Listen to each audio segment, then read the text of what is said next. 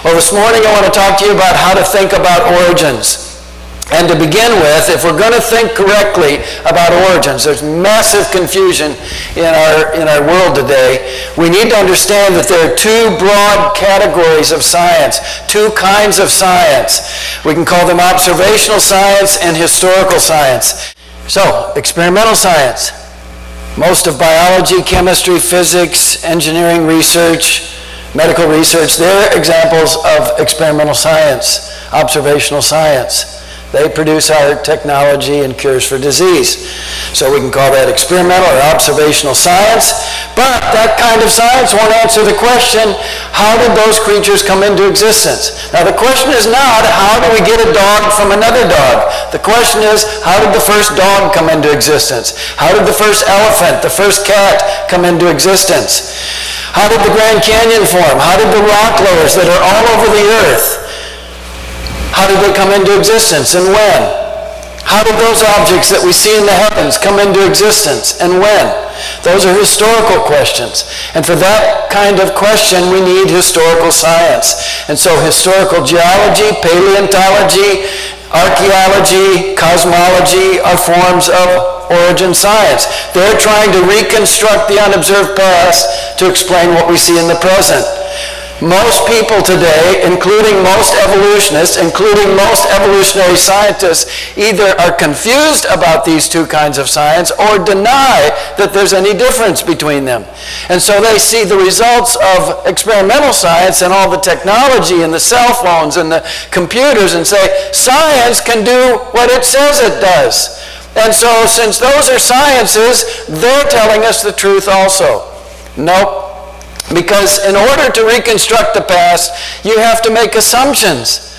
Assumptions affect what you see, and they affect how you interpret what you see to reconstruct the past. And today there are two ways of looking at the evidence to try to reconstruct the past. The dominant view that most scientists use is, man can decide the truth apart from God.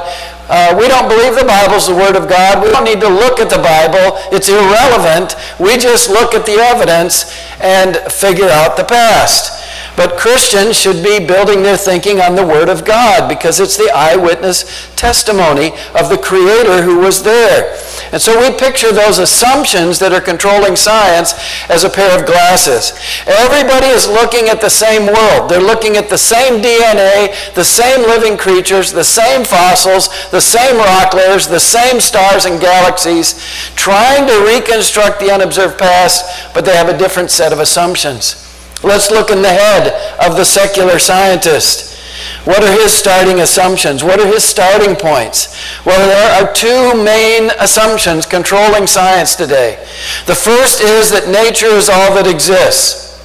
Not every scientist believes that.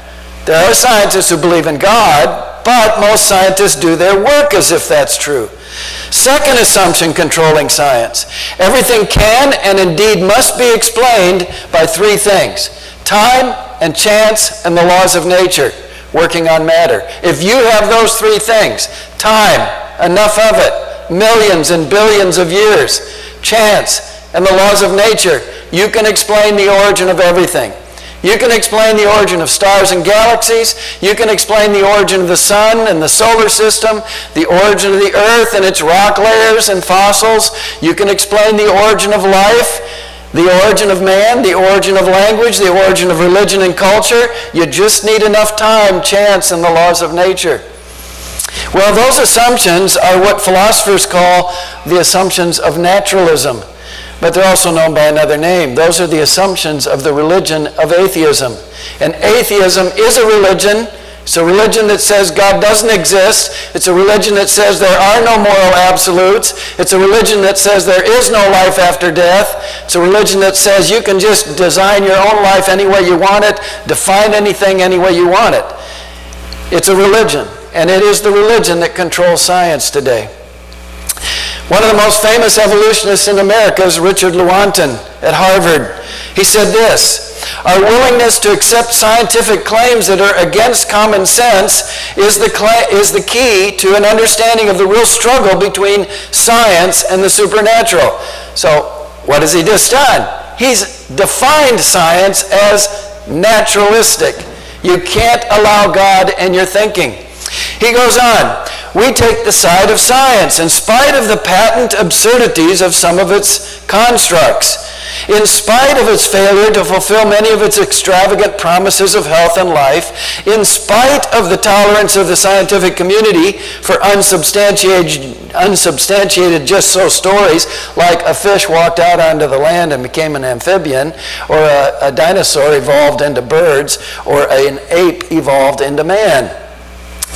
Because we have an a priori commitment. That is, a commitment to naturalism before we ever look at the evidence. A commitment to materialism, which is another name for atheism. Matter is all that exists. It is not that the methods and institutions of science somehow compel us to accept a material, i.e. natural, explanation of the phenomenal world, but on the contrary, that we are forced by our a priori adherence to material causes to create an apparatus of investigation and a set of concepts that produce material explanations, no matter how mystifying to the uninitiated. Moreover, that materialism is absolute. We cannot allow a divine foot in the door. We can't allow God in our thinking as scientists. That is an atheistic worldview. In fact, modern science was born in the Christian worldview. Christians were the ones who developed modern science because they were working, believing they were studying an orderly world made by an intelligent creator. But what that all means is we can't invoke an intelligent creator to explain the origin of living things. But I've never met Dr. Lewontin, but I am absolutely certain that he does not believe that those heads are the result of time and chance and the laws of nature. The wind and rain beating against a rock produce those. No, they're the result of creative intelligence. People who know how to use dynamite and jackhammers and chisels. How did those things come into existence? Well, you all know. It was the result of a tornado blowing through a junkyard. Just time and chance and the laws of nature.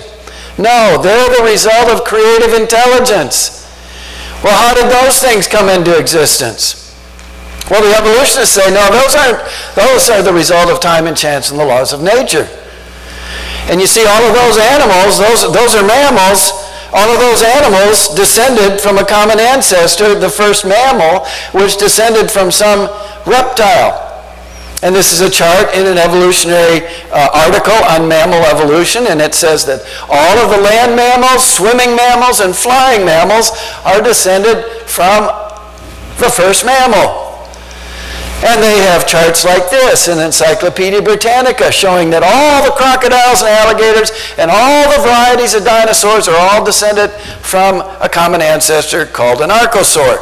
And the dinosaurs evolved into birds. That's how we got birds. And they have charts like this at the University of Michigan showing how a land animal evolved into whales. That's how we got whales. And they have charts like this showing that you evolved from an ape.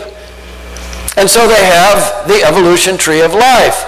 All the branches represent the different plants, animals, people. They're all descended from a common ancestor, the first microscopic single-celled creature which popped into existence in the primordial oceans 3.5 billion years ago by time and chance and the laws of nature.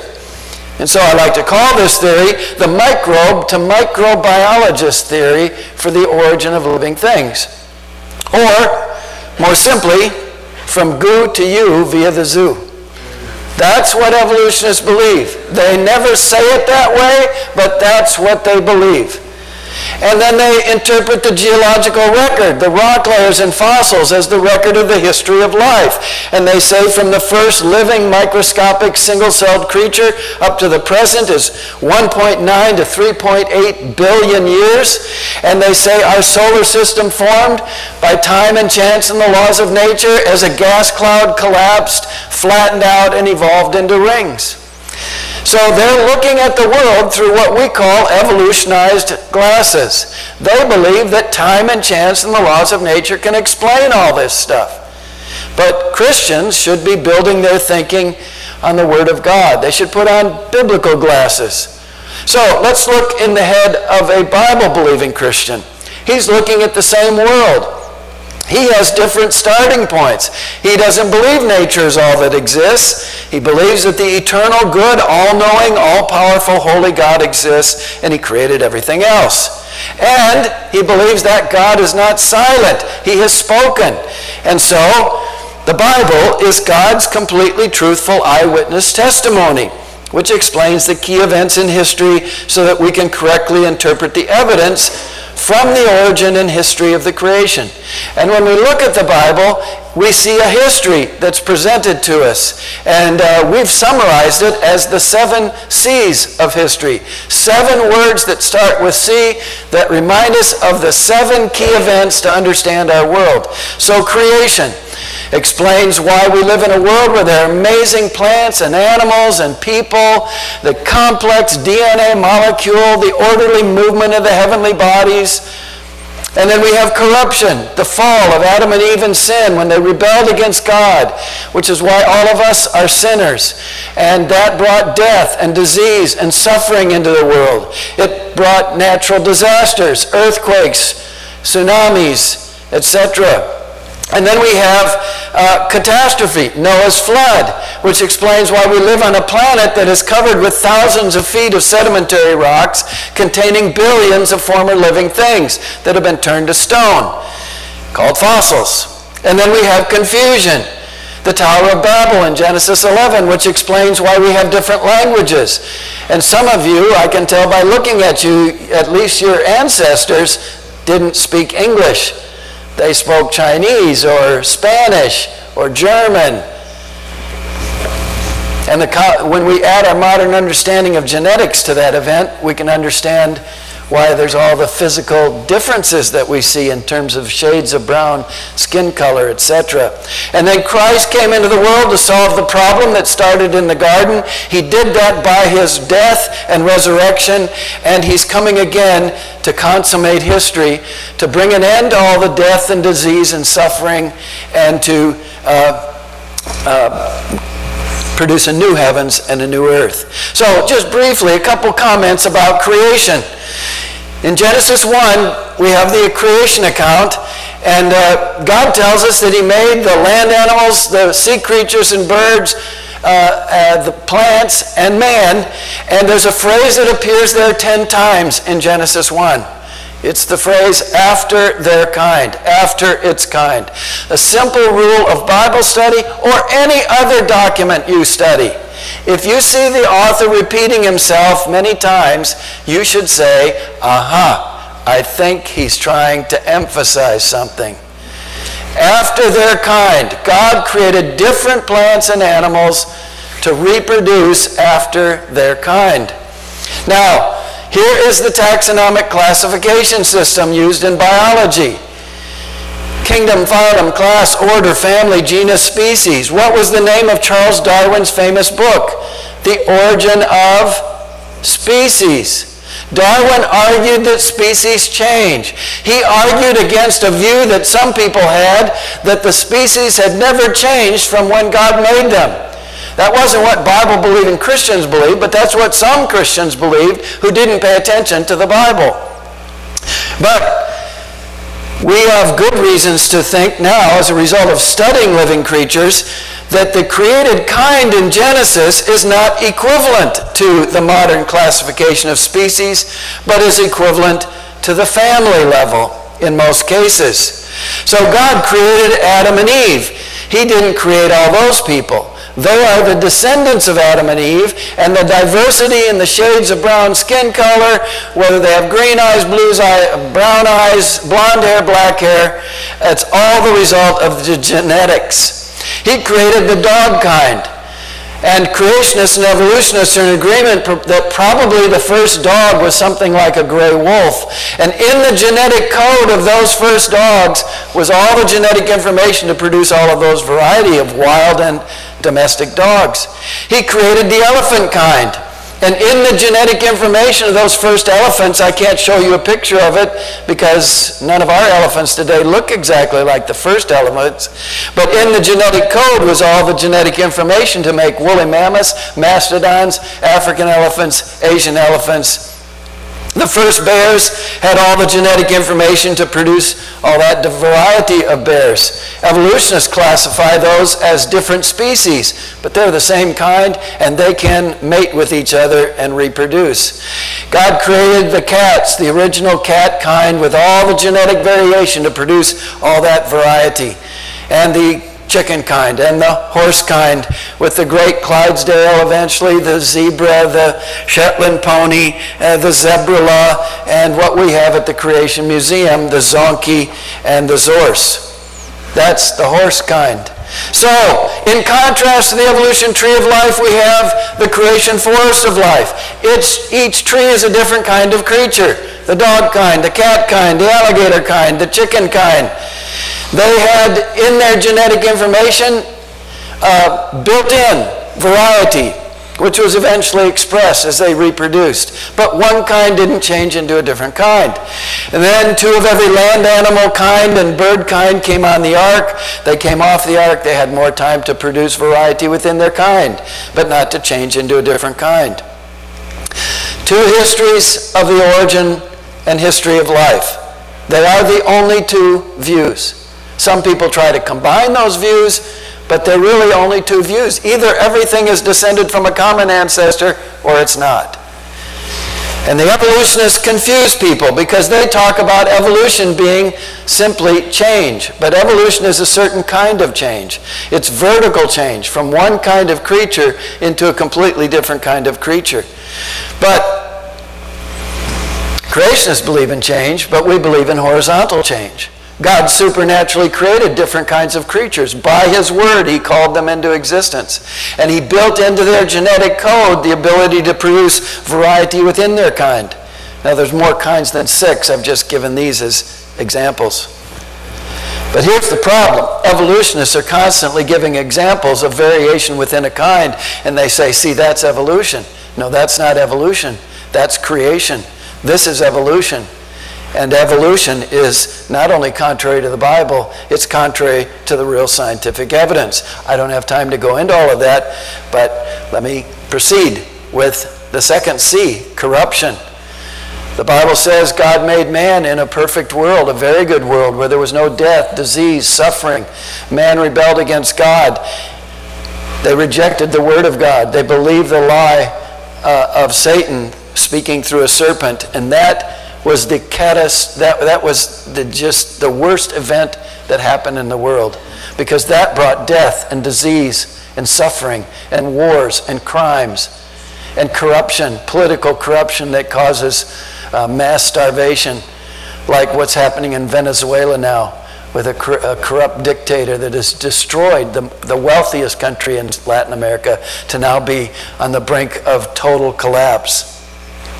But it also, the sin of Adam also brought the judgment of God on the whole creation. And so we have now earthquakes and tsunamis and volcanoes and earth and tornadoes. And Paul says in Romans that the whole creation is groaning and suffering. We don't live in that original very good creation. We live in a fallen creation, a broken world. Well, not only do evolutionists deny what Genesis 1 says about creation, they deny what Genesis 3 says about the fall of Adam. See, the Bible says death came after Adam. The evolutionists say no, death came before Adam. Millions and millions of years of death and bloodshed and violence and disease and asteroids slamming into the earth, causing mass extinctions. Then there's catastrophe, Noah's flood, which is the key to explaining the rock layers that we see beautifully in the Grand Canyon, but are all over the earth. They're under the forests here in Seattle. They're under my home in Kentucky. They're under the home I lived in England or in Hungary. And that global flood destroyed the surface of the earth. It lasted 371 days from start to end. And it was designed to destroy the earth and destroy every land, animal, bird, and human not in the ark. And we see evidence of that catastrophic flood in the fossils, in an ichthyosaur caught in the act of giving birth, buried alive, or this fish that didn't get to finish swallowing lunch, or these turtles caught in the act of mating, or this beautifully preserved stag beetle, or a fossilized worm, no hard parts, had to be fossilized, buried rapidly, fossilized fast. And animal manure, fossilized. That had to happen very fast. And then we come to confusion, the Tower of Babel, which explains why we have all these different languages in the world, and why every country that I go to, I have to have somebody translate my slides and translate my speech. It also explains why there aren't races of people. There's one race, Adam's race. There's no such thing as a black race, or a white race, or a brown race, or a yellow race. There's only one race. Everybody is descended from Adam. We're all made in the image of God. And we all have a sin problem. And it doesn't matter what color your skin is, because actually we all have the same color of skin. It's just some of us have a little bit more color than others. So Genesis is the key to understanding the origin of people groups and languages. And then the last three C's, Christ, cross, and consummation. We start with a perfect world where there is no death, disease, sin. Man rebels against God, brings all of that evil into the world. Jesus came into that world to solve the problem of sin. But he only started to solve it because he's coming again, and he's going to create a new heavens and a new earth where there won't be any more of all this evil that we see. So, two different ways of looking at the world and interpreting the evidence. The eyewitness testimony of the Creator, or the rejection of the eyewitness testimony of the Creator. But here's the problem in the church today. I've had the privilege of speaking in 27 countries, and in every country I've been in, most Christians don't believe what God said. They've put on evolutionized glasses to look at the world. And they're thinking about the world the same way the world thinks about the world. And so they try to fit evolution in millions of years into the Bible. And the only place they put it is before Adam. And so they either say that the days of Genesis 1 are not literal days of 24 hours, they're figurative, of long periods of time, hundreds of millions of years each. Or some say, well, the days are literal, but we can put the millions of years between each of the days. And then some say, well, no, the days are literal and they're sequential and there's no time between them, but we'll put the millions of years before the first day in Genesis 1, between verses 1 and 2, and then others say, well, no, actually Genesis isn't describing the creation of the world, and so we'll put the millions of years and everything else before verse 1. But there are huge problems with all of those views. But all of those views have in common in either ignoring or rejecting the first four C's. And once you do that, you destroy the foundation for the last three C's. And much of the church has rejected the gospel. They're called theologically liberal churches. And the Western world of Western Europe, Great Britain, North America, has rejected the gospel. There are 130 million atheists in Europe. And there are probably 25% of American population today that is atheist in profession or in practice. So, as Christians, we need to be wearing biblical glasses, whether we're thinking about the origin of animals, or the origin of DNA, or the origin of death, or the origin of rock layers, or the origin of sun, moon, and stars, or the origin of people groups, or the origin of death, or the origin of anything. We need to have biblical glasses. Well, why should we trust God more than the scientists or the majority of scientists? I believe we should trust God because, one, God was there at the beginning. God knows everything. He never went to school. He always tells the truth because he loves the truth. He never makes mistakes because he knows everything. And he loves us and he wants us to know the truth, and the truth will set us free from the lies and the deceptions that surround us in the culture. But contrast that with scientists. They were not there at the beginning. They don't know everything, which is why they're scientists. They're trying to learn things. They don't always tell the truth. Sometimes they don't tell the truth on purpose. Have any of you ever seen that picture? Anybody? Ever seen that picture? Yep. That picture was developed by Ernst Haeckel, a German evolutionist, in 1877. And he says, as the different creatures develop in the womb, they go through their evolutionary history, and at the same stage of development, they look basically the same. And you can see it from the evidence. He called his theory embryonic recapitulation. The embryo is rehearsing the evolutionary history, or ontogeny recapitulates phylogeny. Beautiful pictures. Only problem is they were a fraud. I'll prove to you they were a fraud because in 1997, a team of embryologists in England decided to take photos of the embryos that Haeckel had in his book. So there are Haeckel's drawings for a fish, salamander, turtle, chicken, rabbit, human. There are the actual photographs of the actual embryos. And those are embryos of other creatures. But here's a high school biology text used in 1998 in America. And up at the top are Haeckel's drawings, and if the kids don't get the message from the pictures, they get it from the caption. Early in development, all vertebrate embryos are remarkably similar. They don't always tell the truth, sometimes on purpose, sometimes because they don't know everything. Frequently, they make mistakes. So they tell us we evolved from ape men. That's a lie too. I'll just give you one evidence of the fact that they make mistakes in claiming this. One of the evidences they have presented for human evolution from apes is what were called vestigial organs.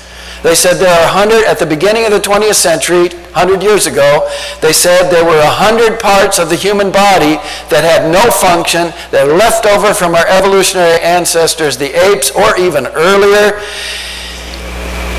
But today, medical research over the last 120 years, we know every one of those things has a function. So when they said 120 years ago they don't have any function, they weren't telling us anything about those parts of the body. What they were telling us about was their ignorance. They didn't know the function. They assumed there was no function. So they weren't there, they don't know everything, they don't always tell the truth, they frequently make mistakes, and most scientists are like most people. They're suppressing the truth in unrighteousness. Because of sin, they are denying the obvious truth in the creation. And Paul said, for the wrath of God is revealed from heaven against all ungodliness and unrighteousness of men, who suppress the truth in unrighteousness. They push it down, they try to get it out of sight. Because that which is known about God is evident within them. Their conscience tells them there's a God. God made it evident, for since the creation of the world, his invisible attributes, his eternal power and divine nature have been clearly seen, being understood through what has been made, so they are without excuse. I don't know who made my laptop, but I can study this laptop and know it was not the result of time and chance and the laws of nature. And I can learn some things about the creator of this laptop. I can learn that he likes symmetry, so he made everything balanced. He likes beauty, so he made things like a little apple to light up. He likes functionality, so all the keys work. So I'm learning things about that person even though I don't know who it is. You look at your hand. Your hand is a marvel of engineering. We've made artificial hands for people that have accidents, but they're nothing compared to the human hand. This is showing evidence of a creator. So the evolution tree of life, the creation forest of life, if I had time, I could show you that there is no scientific evidence, real evidence, that stands up to careful scrutiny for evolution.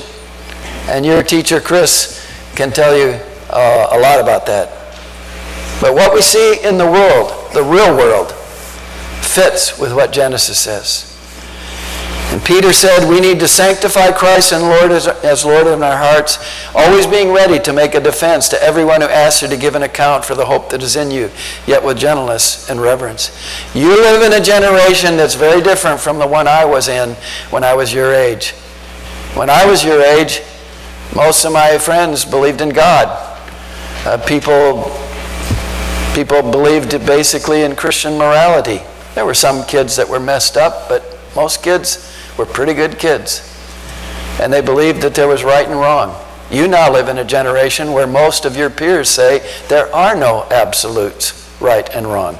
You can just make up your own rules. In fact, if you don't like what you are, you can redefine what you are. And you can call yourself a girl even though you are really a boy. Or you can call yourself whatever you want every day of the week. You can change what you are. That's not true. You can't say that you're the President of the United States and be the President. You can't say, well, I can actually fly, so I'm going to jump out of the Space Needle downtown Seattle and fly over the port. Well, you can think that if you want, but it's stupidity. Because reality is you can't fly. And you can't change your gender. And your gender, as male or female, is a glorious gift from God. Embrace your gender, celebrate it, and learn to be what God meant you to be as a boy or as a girl, as a man or a woman. Because in that, embracing that truth, you will find blessing in your life. Well, we've got